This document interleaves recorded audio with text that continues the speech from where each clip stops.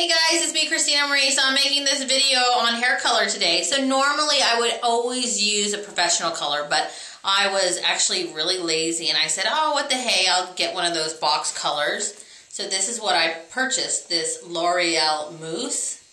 And I thought, oh, you know, I've always wanted to try it because you see it advertised so much on TV. You always see like the picture of the woman like massaging the mousse through.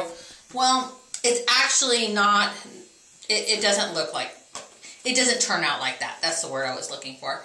Like, you do shake it, and it does come out very mousse-like, but if your hair is just a pinch, most people who have like a wavy hair, their hair is a tad bit more porous.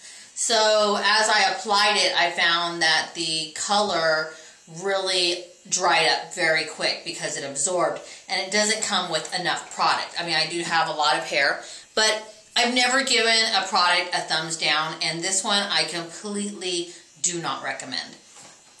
This one I do not recommend because it did not even color my hair. As you can see, I got the darkest brown, but in my widow's peaks right here, it's still like, you know, normally when your hair naturally lightens, it's always lighter here in this section than the rest of the hair.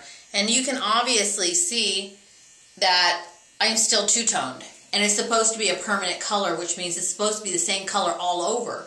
And, you know, for you hairdressers out there, you guys know that even if it was depositing, it should deposit all the same color, you know. If it was a level 10, I wasn't lifting, I wasn't trying to get any shade lighter, I was only depositing, so I should be all the same color, but I'm not. I mean, it's actually, you know, it looks like I did nothing to my hair. So I followed the directions it said mix number 1 and 2 and then apply and leave on for 30 minutes. And you do comb it through your hair to make sure that it's all covered. So it did go through my hair completely, but I still have a lot of light spots in my hair where it looks like no color has deposited. So honestly, this review is completely a thumbs down. I would not recommend it for anything.